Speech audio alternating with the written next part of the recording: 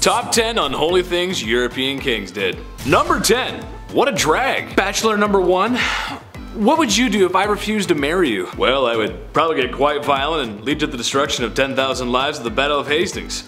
Might just drag you around by your hair and see where the night goes. William I, or more appropriate, William the Conqueror, was a fierce warrior and the first Norman king of England. Being the illegitimate child he was to the throne, some people didn't exactly respect the power moves old Willie was making. People rebelled, and he crushed them. Oh, and there was this one time that he fancied a woman named Matilda. Being the respected woman that she was, she declined Willie's advances. Willie, not taking no for an answer, promptly dragged her around by the hair until she agreed to marry him. Gee, what a swell guy. Number 9. Let them eat cake. France had seen better days in the 1790s. People were starving, the economy was bust, and for some reason the poor citizens were being taxed the most. When cries were made from the people, they demanded that change be made. King Louis XVI, being the great leader he was, he listened to the people and there was no problem ever again. Oh wait, he did nothing and the country had a bloody revolution. The man supposed to be leading his people failed to act. In fact, he did less than nothing, often trying to silence the riots by force. But when people are very hungry, and you're living fat with high society, you can lose your head in all that chaos. While the famous quote, "let them eat cake," may not have actually been said, it's a good reminder of the disconnect between the upper class and poor. Leaving your people to starve isn't the best idea if you want to be a king for a long time. Number 8. Cashback. King George III had a simple ask of the American colonies. Right then, we just saved you all from the French and Indians, so now it's time to do the right thing and pick up the bill. Britain introduced new taxes on the colonies in order to pay back what it had spent on the previous war. But in reality, he was asking the colonies to pay up without much in return. Basically, I'm the king, I saved your skins, give me more money, which most people at the time couldn't afford. And I'm still gonna boss you around. The British Empire may have been victorious, but it was the colonists who felt all the effects of the war and the economy. This happened multiple times before some patriots had had enough and decided to act. And what he did when the people he was forcing to give money spilt a little tea? Well, he sent British troops for a semi-friendly military occupation. I'd hate to loan this guy a nickel. Number 7. Terrible Ivan. He wasn't called Ivan the very friendly and generous and would for sure never cause any harm to anyone ever. He was Ivan the Terrible, and for good reason. His actions are very unholy. Let's start with the fact that he killed his son's pregnant wife. And when his son came to confront dear old dad, his son was struck with a pointed staff, killing him in a fit of rage.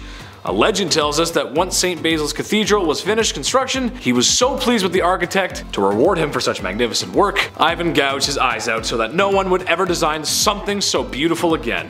His paranoia also caused the slaughter of Novgorod, where after he was done claiming thousands of lives, he burned all the fields just for good measure. Wouldn't want all those dead people farming without your permission. Should we tell him about the other world monuments? Number 6. Off with her head! Henry VIII is more well known for how he treated his wives more than his leadership. With a reign of over 20 years, the man had a few wives. 2 of his wives were executed for ridiculous reasons, another was divorced.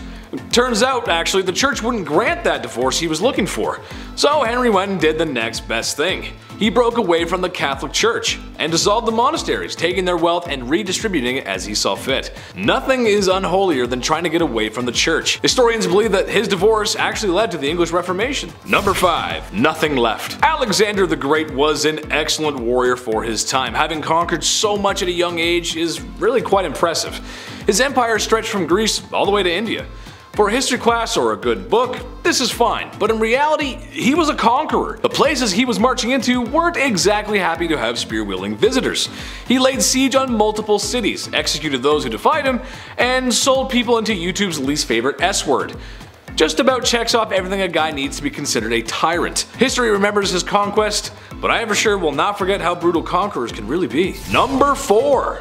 Chop chop. While Maximilien Robespierre was not a king in the monarch sense, he did hold a lot of political power in France when the political climate was quite messy. Plus, France was at war. But even messier than that is the way he dealt with citizens who were deemed anti-revolution, by sending them to the guillotine. Within a 1-year period, he sent 17,000 people to their dooms via the National Razor, or as it became to be known. He even began practicing deism, something he called the cult of the Supreme Being. And if you know your history, you know that you can't get away with that forever. and with some sweet poetic justice, Robespierre was sentenced to the guillotine. Number 3. All my friends are dead. Usually when people expire, the human thing to do is bury said lifeless human. It's just what we do. But apparently Ferdinand I of Naples did not get that memo, instead taking a page from Night at the Museum. No, this is not a cute comedy movie starring Ben Stiller, but in reality a complete horrifying nightmare. Ferdinand took the saying, "keep your enemies close," a little too literally, as his favorite form of punishment was to mummify his enemies, which, let's face it, if he's a king, there's gonna be plenty.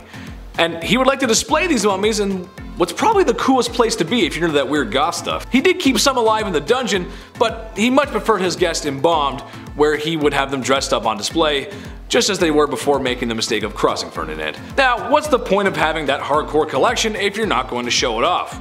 Well, he did. To the people he suspected of treason, which, in a place like that, treason leaves your mind pretty quick.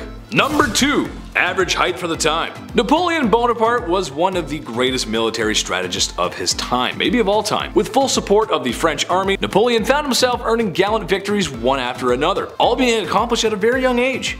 However, after years of great success in multiple wars and kicking a lot of imperial butt, it started to go to his head.